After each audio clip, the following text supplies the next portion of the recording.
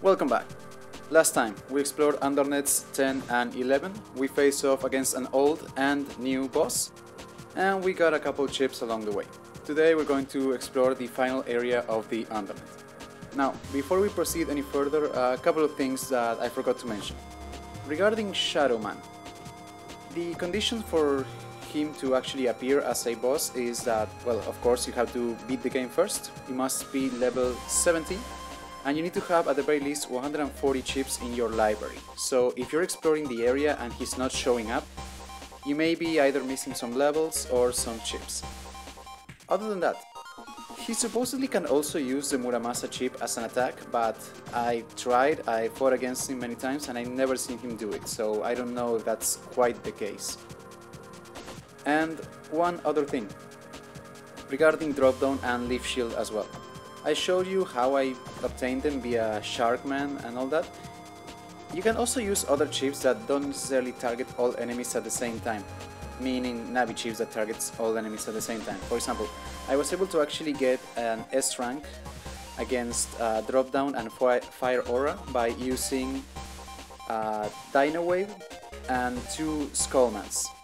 If you are fast enough, like once you're done with the first animation for the first Skullman and you start mashing the button for the second chip, you might get them in just the exact moment that the game will still count that as a double delete. So you can do that as well for the Cyclone and Leaf Shield, though you will need to weaken the Leaf Shield by 40 damage, so a middle level charge shot should do it.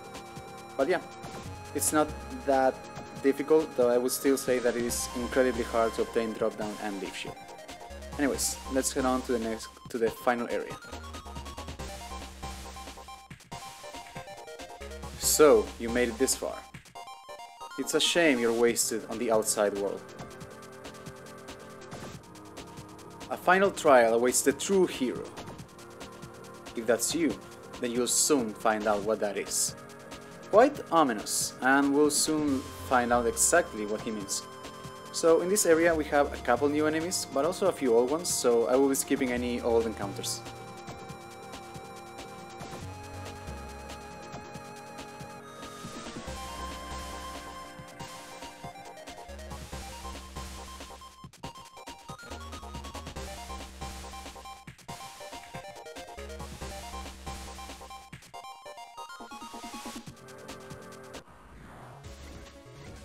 Okay, new enemy. Also, in case you hadn't figured out by now, just by looking at the sidebar, this is the one other area where you can actually find the wood virus, the wood aura virus.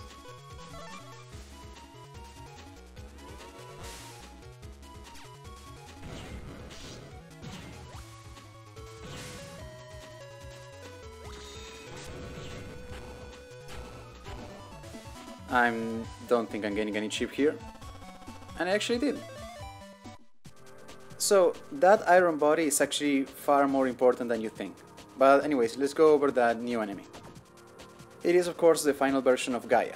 It deals 160 damage, so fantastic chip.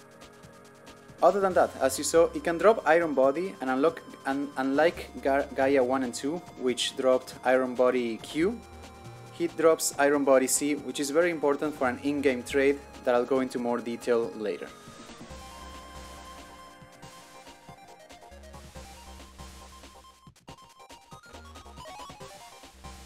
Also, you can get Night Sword C. There's one other chip that you can get as a mystery data in this area that I'm hoping we'll find. And also a new enemy. Also, when I just said mystery data, I meant green mystery data. There's also a very important one as a blue mystery data.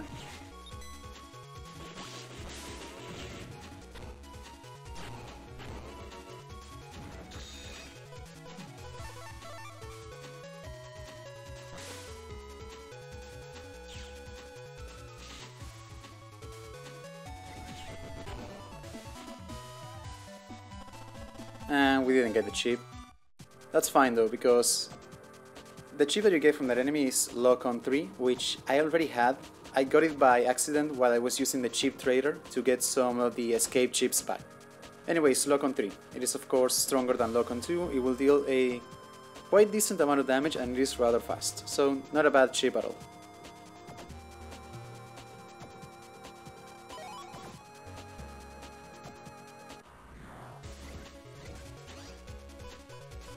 This is technically not a new enemy, but I do want to show this fight.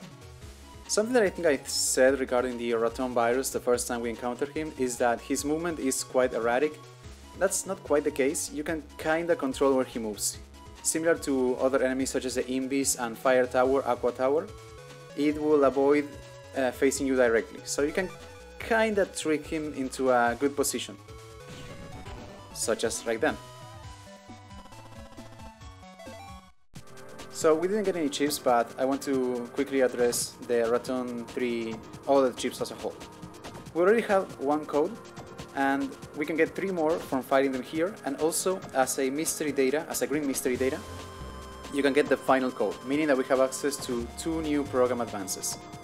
And those are Zeta Raton 3, which of course will allow you to spam the Raton 3 chips for 5 seconds, and you're immune to any and all damage during that time.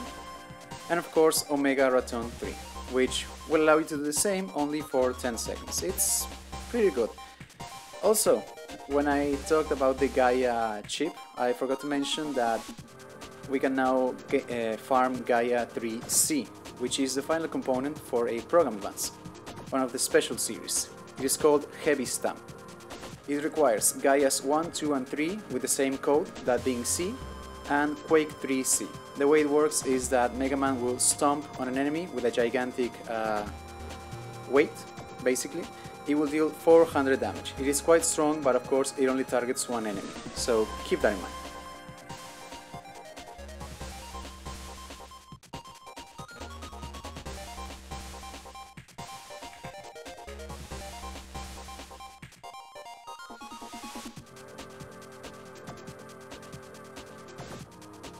So I believe this is one of the blue mystery datas. Yeah, 20,000 semis. There's nothing here, I don't know why I went this way.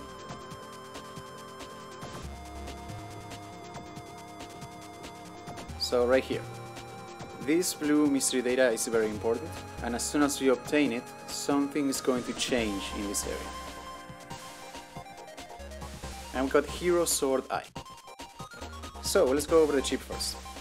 Hero Sword, it is the stronger version of Knight Sword. It has the exact same range, but it deals 200 damage, so fantastic chip.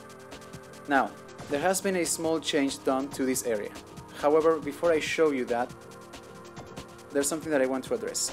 Hero Sword is technically the final component of that missing program advance, my favorite in Battle Level 1. But we don't quite have the correct code. In order to get it, we actually need to jack out, so let's do just that. If you recall, last time that we were at the government complex, I talked about 2 in-game trades, but I said that we didn't have all the necessary components.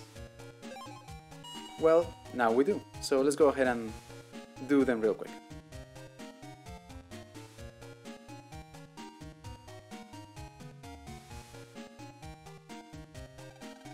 My girlfriend said she wants cute chips. All I have is this Wood Aura C. She'll get mad if I give her this. I don't suppose you'd trade this chip for an Imbis 2J, a Cloud SK, and a Raton 3L? Please? So, I already showed you how to get the Wood Aura C, so the Wood Aura chip. But if you're having trouble, there is this in-game trade to help you out. Also, in one of those fights that I skipped, I did get a Raton 3L, so I already had it. Thanks so much, you saved me! Now my girlfriend cannot resist me! And we got Wood Aura C. We didn't really need it, but we have it now.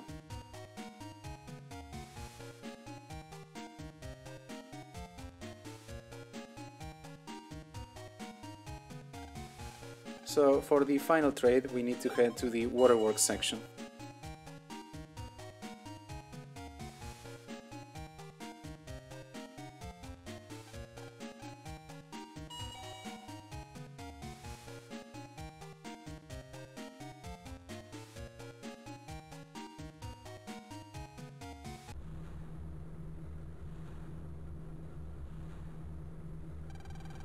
I know that I don't look like one, but I'm a net battler.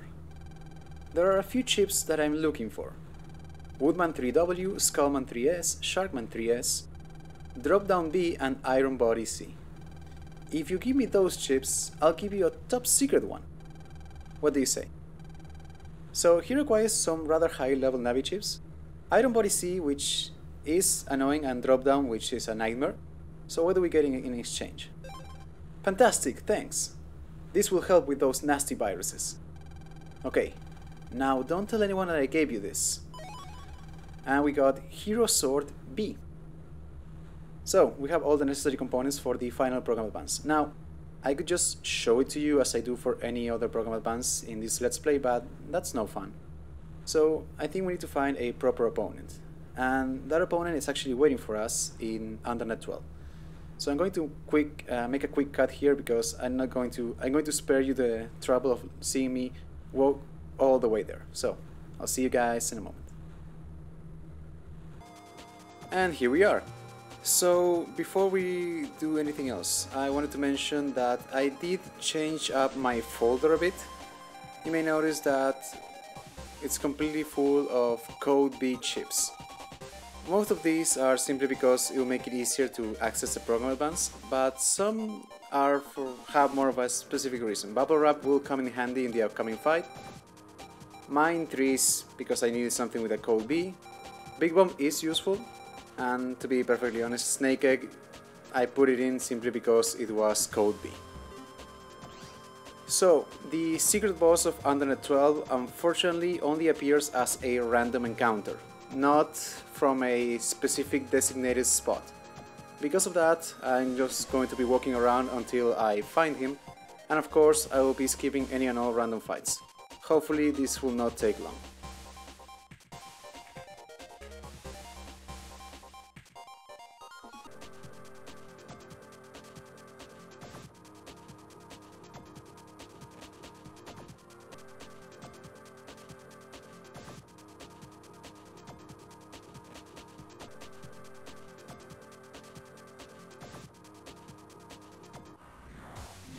Okay, finally. So, the secret boss of Undernet 12, base.exe. A couple of things to say about him. If you pay attention, he has 1000 HP, and also he has a number 100 above that, similar to the one that the life virus had. He has a barrier, but it is not an aura. That barrier will be destroyed after it takes 100 damage, but it accumulates, so in theory you could defeat him entirely by using your Buster Shot. Aside from that, he has a basic attack which is very fast and it deals a decent amount of damage, and 3 different charge attacks. I'm going to try and show them all.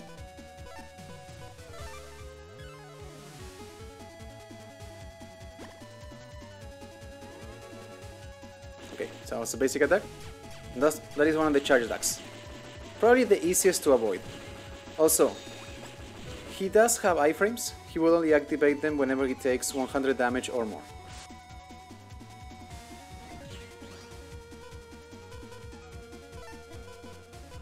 Okay, let's see here.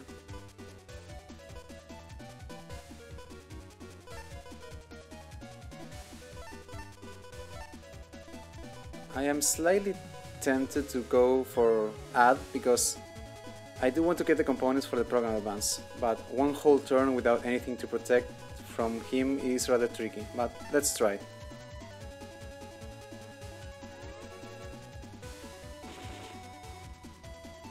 Okay, again the same charge attack.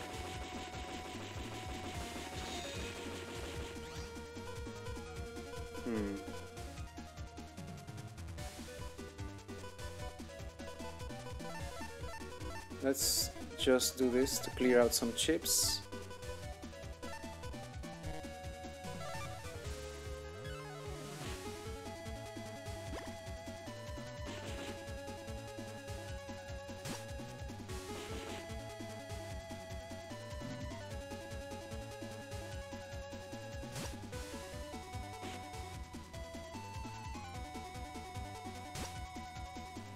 Okay, that's a new attack. And rather tricky and annoying.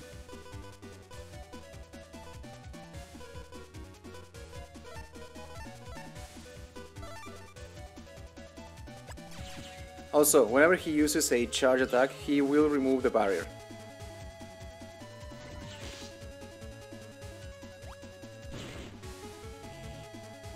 Okay, so he has used 2 of the charge attacks, he's still missing 1.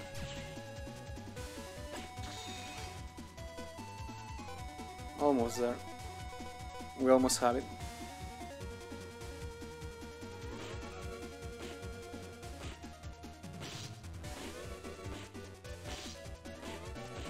So ridiculously fast. Okay, we have it. He hasn't shown the other charge attack, but I'll just show it to you once we're done with the fight. I don't want to take any more risks.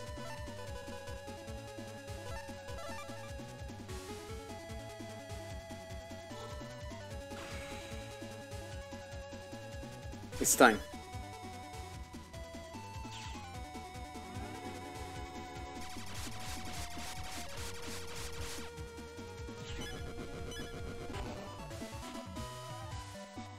Okay, so of course that was a dreadful performance, but then again I was stalling to get the program advanced. The folder setup that I had is not the best when dealing with base.exe. Also, base, unlike Pharaoh Man, Shadow Man and Magic Man, in the first encounter you're not guaranteed to get a chip from him.